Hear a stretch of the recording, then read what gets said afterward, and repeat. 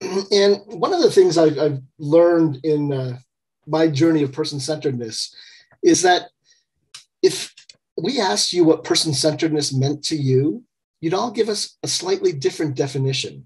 And if we are really looking at moving our system forward, we really need to have some common understanding about what this all means, and that we're all speaking the same language and meaning the same things when we're speaking that language. So I think NCAPPS and ACL have done a very nice job looking at key concepts that we really need to think about and put into practice, starting with person-centered thinking.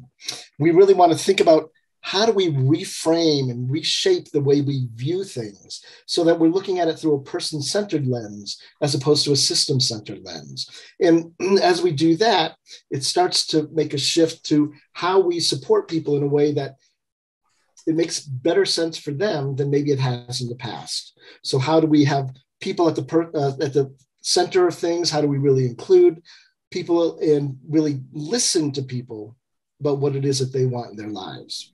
And then how do we build that into our planning structure?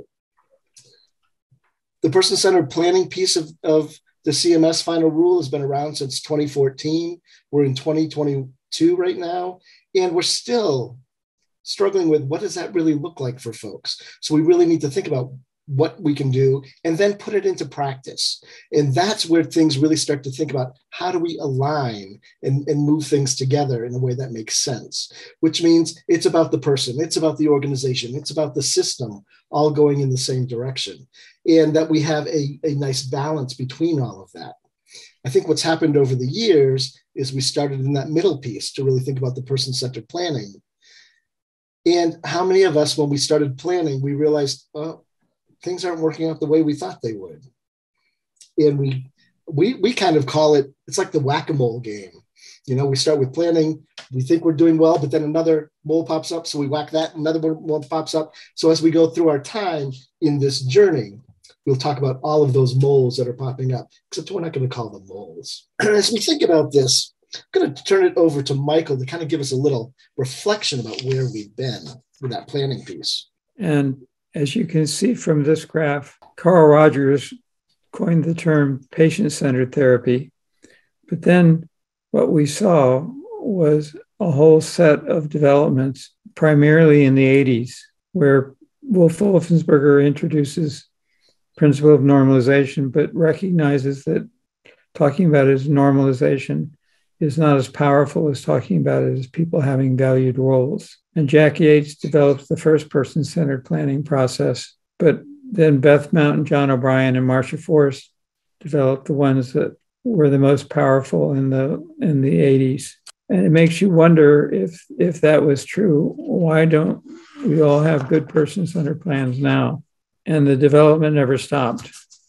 Together with Susie Harrison, I developed something called Essential Lifestyle Planning. Bill Thomas starts the Eden Alternative. Pennsylvania looks at how to do this in the state. Michigan requires person-centered planning process. And one of the challenges that we see is everybody is requiring a person-centered planning process, including Medicare, Medicaid with the HCBS final rule. And 2014 was when that rule was published, but person-centered planning was actually required before that.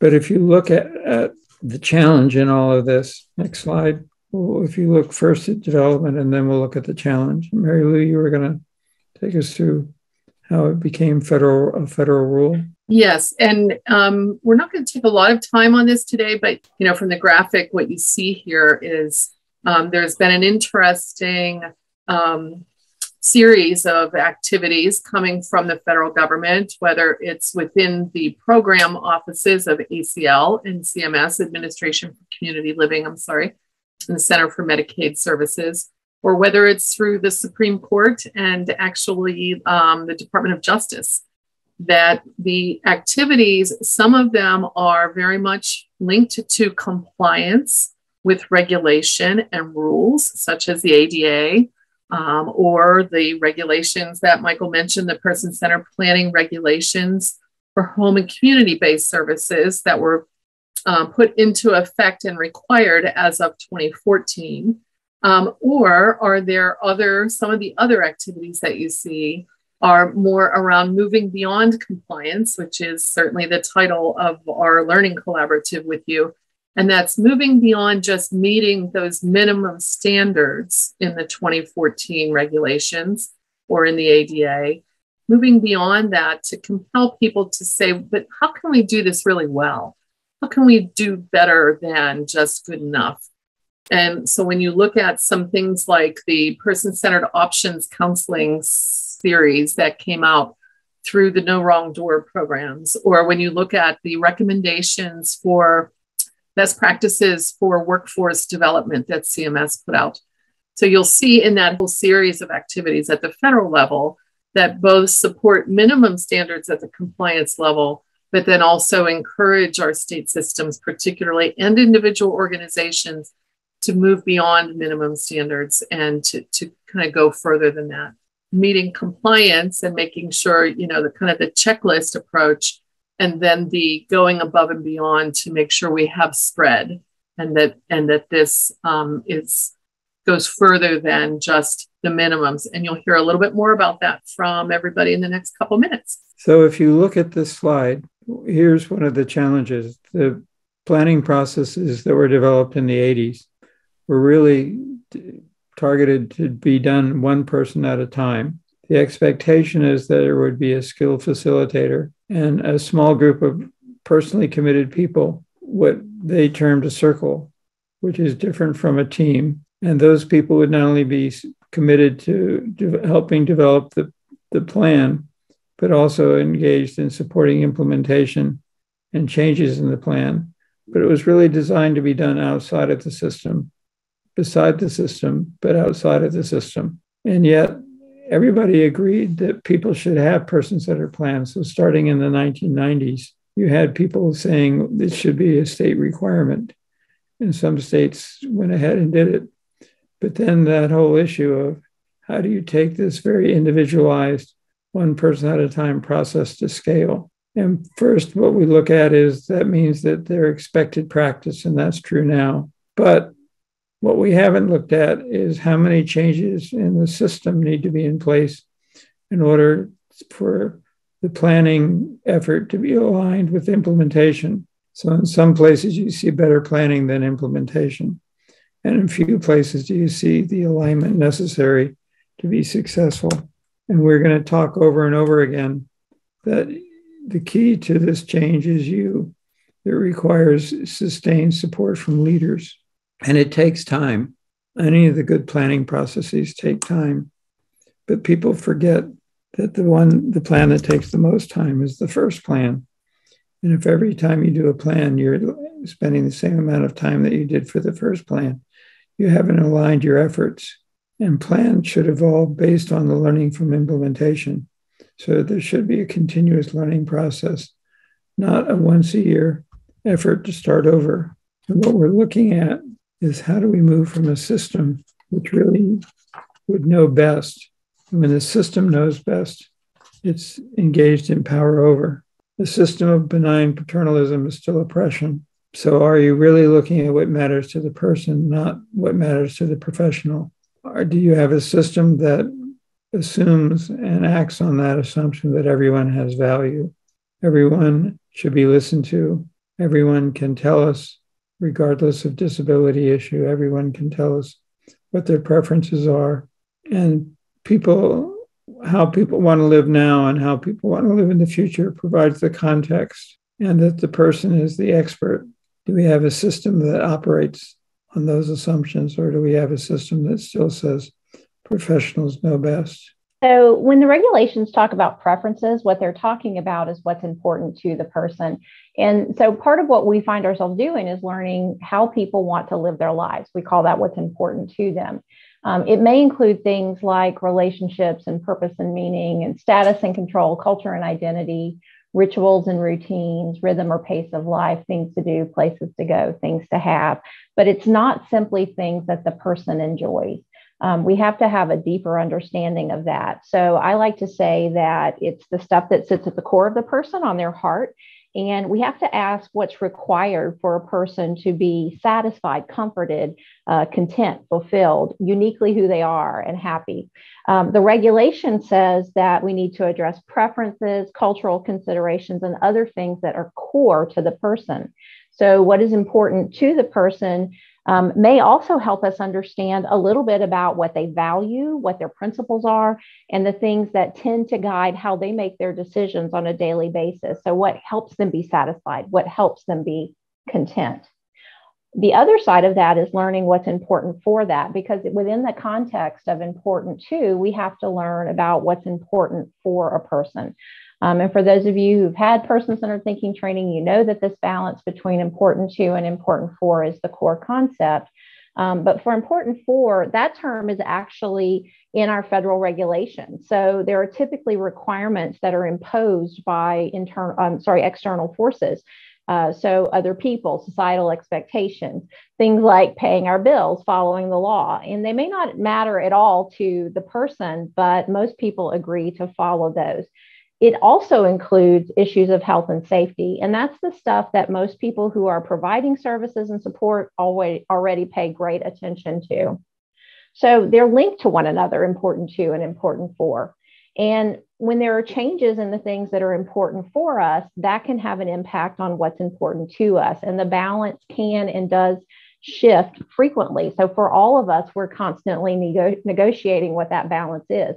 Someone in our organization recently had a stroke, and some of the everyday tasks that had been done without any thought at all then became difficult and then became very important to be able to do independently. So some things that we take for granted, like tying our shoes or putting on socks, are now something that take more time and they take more thought.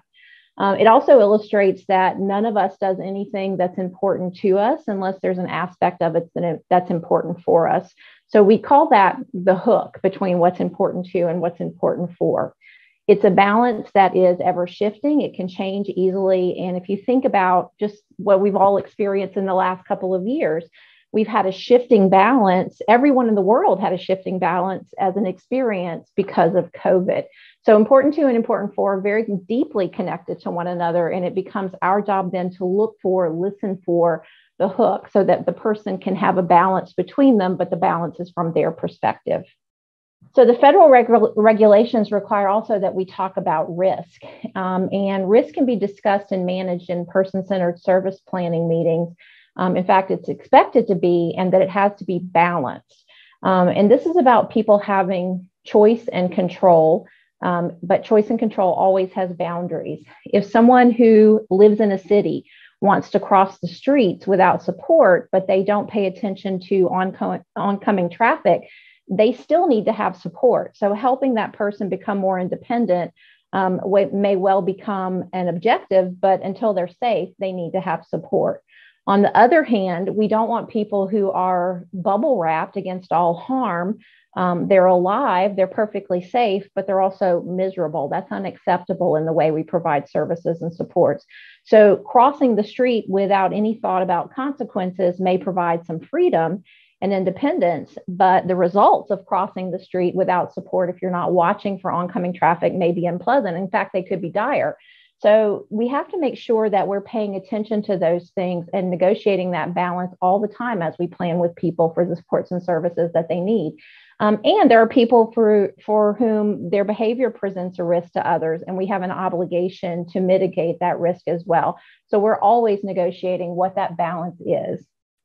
We really need to think about this from the level of the system, and how does the system play into this? And are we taking efforts that make us risk averse? So that person who may not be the safest street crosser, we never let them cross the street again. You know, back in my days of providing services, I had a gentleman, Andy, who had this very problem. He would run across the street and not really pay attention to things. Never was hit by a car. He knew what was going on. And so the system made us have him go through a street safety class, which he did. And he got monitored doing that. But as soon as the monitor left, guess what he did? You know, and he still hasn't been hit by a car. So we really need to think about, how do we as a system support people in a way that makes sense? So we really need to think about how we evolve our services and supports. And what we really need to think about is how we can do this from change efforts. And we look at 3 levels of change that we're going to explore as we go through our time together. And as leaders, where do you fit in making these changes happen? So when we think about a level 1 change, is something that's very powerful and doesn't require anybody's permission. It's something that any one of us could do and have a positive impact on a person's life or in a situation that's going on. So we really want to think about, where are those opportunities? I think they're pretty rich, but we may not be used to seeing them, or we may see them and think we're going to get in trouble if we do something that others may think is not okay to do. So we really need to think about, from a leader perspective, how do you help those that you supervise and those that you work with to know what the boundaries are? Where do you have those opportunities to make changes? Because it's not going to have an impact on the organization, but it is going to have a positive impact on people supported. That could be with coworkers, that could be with people using our services and supports. When we really need leaders involved is when those level 1 changes are bumping up against, we really do need permission to make a change. And as leaders, what can you do to say, okay, well, let's look at this. And how do we shift things around so that we provide more ability for people to have autonomy and control of their lives? And when we do that, it creates more level 1 change opportunities for people to keep that cycle going. And when we think about a level 2 change, it is something that impacts the entire organization and is something that does require permission. And then finally, we really need to think about the system. Where do we need to look at changes to the system? Changes such as rules and regulations, changes such as how we interpret rules and regulations. As I said, I thought out of the box. I still think outside the box. One of the things I often find with systems and rules and regulations really are written in shades of gray, because we know we can't look at every single thing that's going to happen. So how do we have some flexibility in that? But then we have interpreters of rules and regulations. So all of a sudden, those shades of gray become black and white. So how do we really look at what is the intent of the rule versus what does the actual rule say? And how do we look at the intent to really make sure that we can have those shades of gray? And from a system standpoint, if the rule doesn't say we can't do it, then we probably could. But many people think the rule doesn't say we can do it, so we can't. So how do we find that balance to really make things work? And how do we as a system really look at that and support that creativity to really support people in a way that makes sense? Circles of influence and circles of control, taken from Stephen Covey, to really think about, where do we have those opportunities to make those level 1 changes? Where do I have some control about things? Where do I have some influence if I have to approach and talk with a leader to really help some of that change happen and that shift happen in how we approach things? So we have some circle of influence. And then what is a circle of concern we have? What are the barriers that continue to get in the way? And how do we then start to tackle this? So when we think about what are our concerns, some of the things that may come to mind, or what are the specific regulations, practices, procedures, policies that we operate under? So many times we hear, well, the rule won't let me do that. But if we really looked at the rule, does it say that or not? So how do we really look at the specifics? I was working with a state that when they were going through a systems change effort, the first thing they did was they looked at their rules and regs to see what was going to get in the way of being person-centered. And out of all of their volumes of rules and regs, they found 2 that they needed variances for. But if you talk to people in the system, we can't do anything because the rules don't let us. So we really need to shift how we view things. That's going to require changes in how we do our work. So what are some of the concerns that come up with that? And that leads to some resistance to change, because sometimes people don't like to change. So how do we start to tackle that? And some of it is ourselves. We may sometimes be our own worst enemy. So what are some things that we need to do differently as we are moving forward? And then we can start to think about, where do we have some influence? And where do we feel empowered to take a step to try something different? So we want to be mindful of, is there something that we could do that perhaps we have been a little reluctant to do or to try. I think oftentimes we may be creative, but sometime in our past, we may have gotten in trouble for doing something outside the box. So we never want to think outside the box again.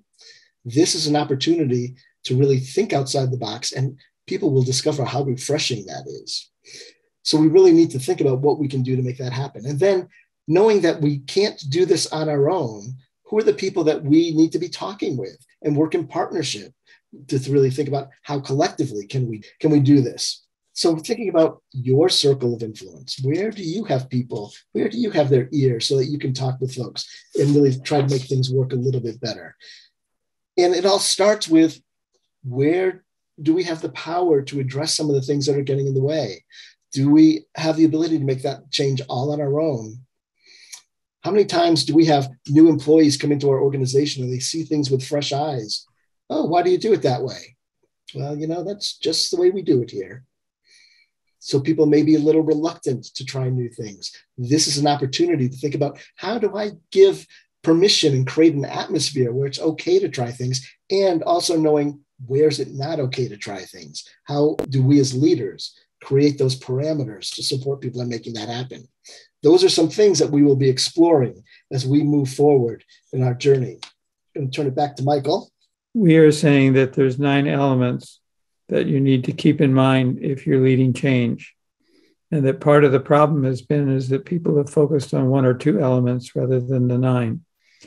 We began with thinking about pillars, and then as we started looking at elements, we started talking about elephants. And then we thought about the analogy of where the people with visual impairments were asked to describe an elephant by feeling it. And each one came up with a different description of what the elephant was. And that has been the history of change in our system. People just look at one element or another, not a whole group of elements needing to work together in order to have a system that works. So if you look at what those 9 elements are, it begins and ends with leaders. Sustained engagement from leaders is the biggest predictor of success in all of our work. Rosabeth Moss Kanter said that at the beginning of a change process, it's exciting. At the end, it's very satisfying. And during the middle, it's a slog. It's just putting one foot in front of the other. And that's where a lot of the change efforts die.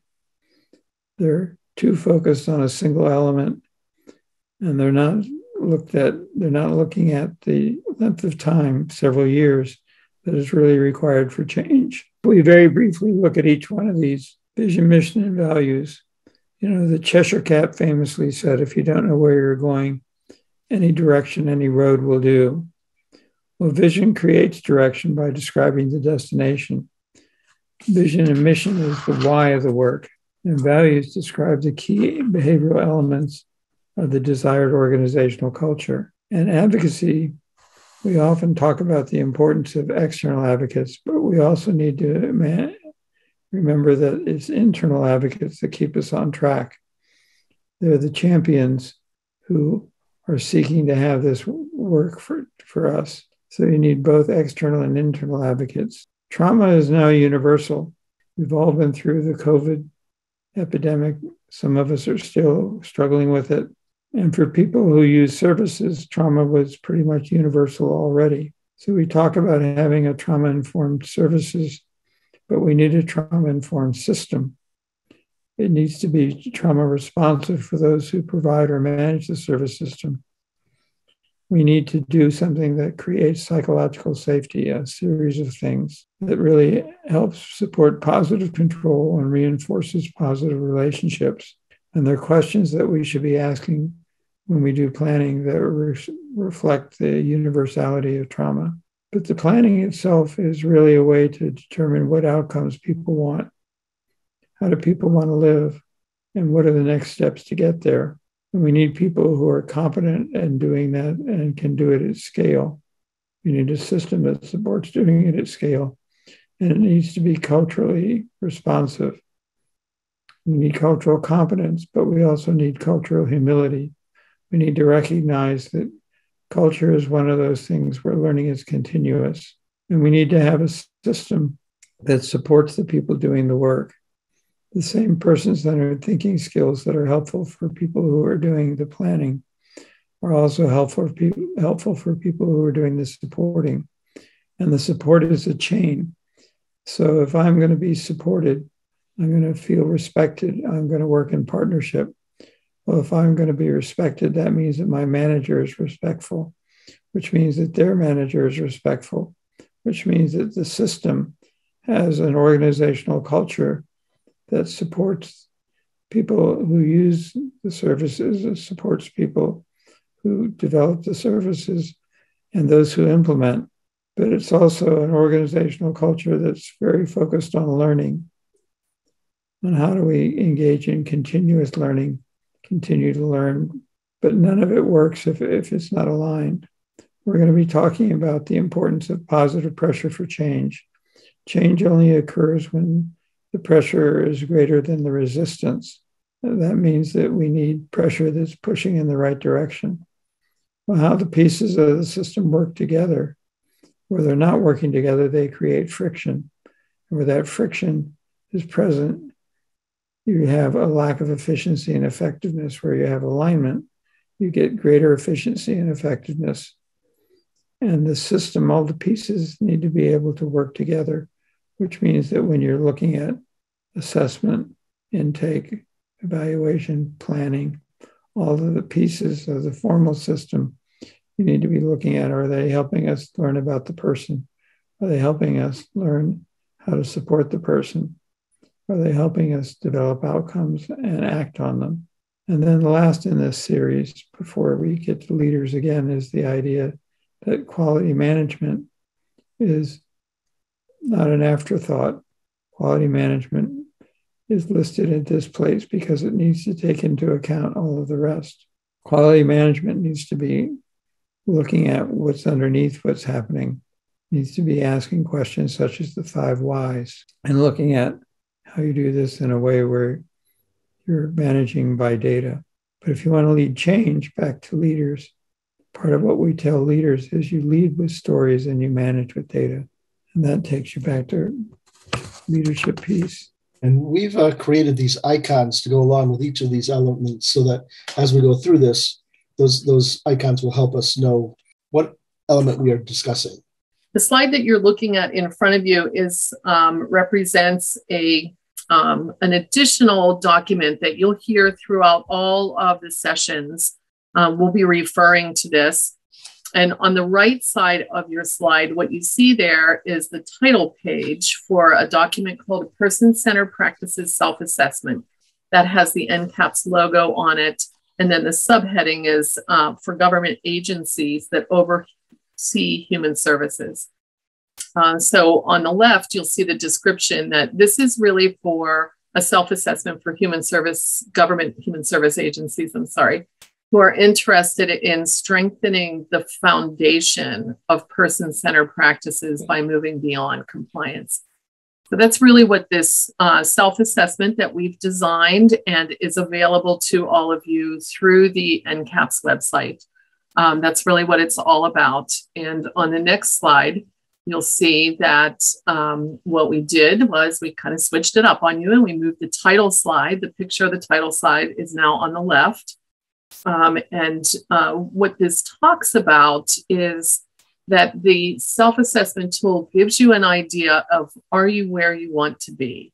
So is your system performing in a way that is equal to what you expect it to be doing? And so this is a tool that's going to help a system. And so again, when we talk about a system, we're talking about a very large set of activities and procedures, bureaus, offices, various kinds of requirements, all interacting together to accomplish person-centered practices. So this isn't just a small, it's not intended or designed for a small organization, although there will certainly be some parts that will help you, and we'll point that out along the way. But the self-assessment tool is really for improving or advancing your system's person-centered practices. And so on the next slide here, what you'll see is the 8 major system components that are addressed in the self-assessment. And so this represents, you'll see these 8 pictures, these 8 drawings, if you will, that represent all of the sections that are covered in self-assessment. So leadership, person-centered culture, eligibility, and service access. And let me just pause there and mention too, that regardless of what population you support, so you might be here because your organization supports people who are looking for support and because of the changes in their life as their age advances. You may be here because you support people who have chronic or persistent long-term mental health needs. Perhaps you're supporting, I know that there is somebody that is with us today that was supporting teenage parents. You may also be in a system that supports people for lifelong, who have lifelong service and support needs, or maybe it's somebody who, maybe your system is that which supports people with recent or a sudden brain injury that has changed their life and has caused them to need support. So regardless of what the purpose or the need, what the need-driven origination is for somebody coming to your system to get support, these 8 areas tend to always exist. And so moving on from eligibility and service access, we looked at, back for 1 second. Yep. Person-centered, the planning and monitoring of services, the financing of services, the workforce and supporting the workforce in their capacity as well as their capabilities. And then looking at collaboration and building partnership among and between all of these different pieces and parts and all of these different agencies. And then certainly not least, but last in the list, talking about how do you assure quality and innovation. So all of these parts interact together. And now on the next slide, Bob, sorry for me delaying there. The purpose is really, so the tool, what you see again on the left side is the cover of the assessment. And on the right, what you'll see are these 3 kind of very specific intended purpose of the tool. One is to set your baseline. Where are we? We think we know where we are, but it's set up so that you would have as many people in your system, in your state agency typically, or your government agency. Maybe it's a tribal agency, maybe it's, maybe you're a territory here from one of the territories. So you would have employees of that system fill it out and create a baseline of where are we functioning right now. The next part that it does is helps you actually set goals. Okay, so based on where we are, where do we need to be? What do we want to do for our next steps? And then that last piece that it does is also gives you a check-in point. You can come back after you've worked hard at this for 6 months or a year. You can come back to the self-assessment tool, use it again to determine, are we making progress? Have we made progress? So that was the purpose and how it was designed. And then you'll see on the next couple of slides, so the next slide, still showing the same self-assessment cover, the links to the 9 elements that Michael just shared with us. In each element, you'll find it somewhere in the self-assessment, but that's our job. We're going to help you. We're not going to have you kind of guess, kind of like, where's Waldo? Let's go and guess where the 9 elements appear. We'll be sharing with you, and you'll see in the next slide some very specific examples. So for example, vision, mission, and values. In section 1.1 of the assessment, it's very clear that there's an expectation with leadership for mission, vision, and values. In section 8.1 under quality, there's a very clear expectation that your quality system is hooked and designed directly back to reflect, are you enacting or are you acting on your mission and standards? Advocacy, there's very clear section in 7.4 around building trust with advocacy and self-advocacy organizations. Trauma is addressed very specifically in the person-centered approaches to risk, which appear in section 2.3.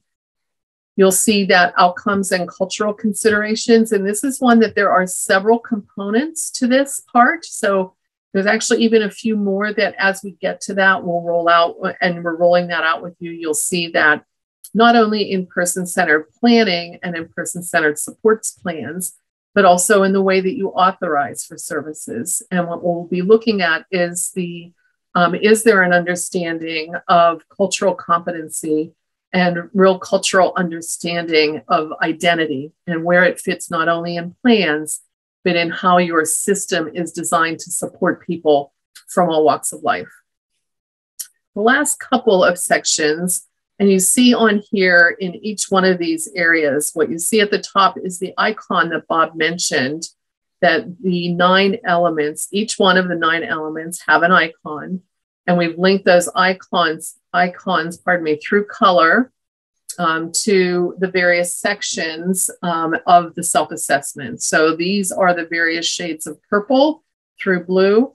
You'll see that also as so we're trying to kind of help people have as many graphic representations that link the person-centered self-assessment tool with the 9 elements of a person-centered system that you'll be learning during this learning collaborative. So I won't read all the details again, but moving left to right, engaging supporters, talking about case management and the direct care workforce, but it also talks about how you build trust with families.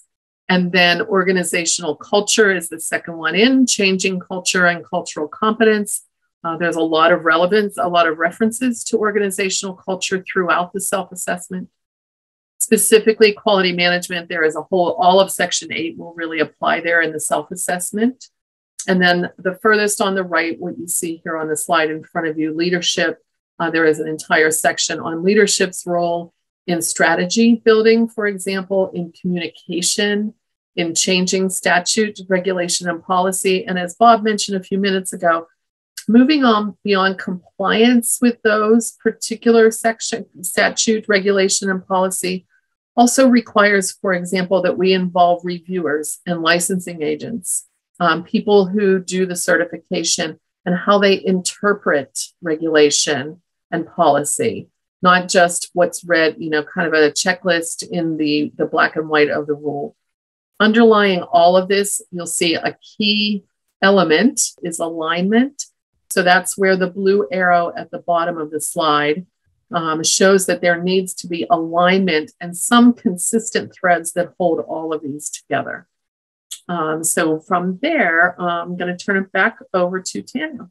Michael said to you earlier, it starts and ends with leaders. Leaders set the tone. So if you will allow me a little joke to lead the herd of elephants for person-centered systems. Leaders are the key to change, and leaders are responsible for all of the 9 elements. They should also be able to see where additional attention is needed and where things are going well. So we will begin with leaders and we will end with leaders as well. We really want to thank you for your time today. One of the things you'll learn about Michael does not have the word finished in his vocabulary because everything is about constant and continuous learning. And that's how we keep things moving forward. So let's think about where we are going to be and what we are going to learn as we take this journey together. So thank you for your time today.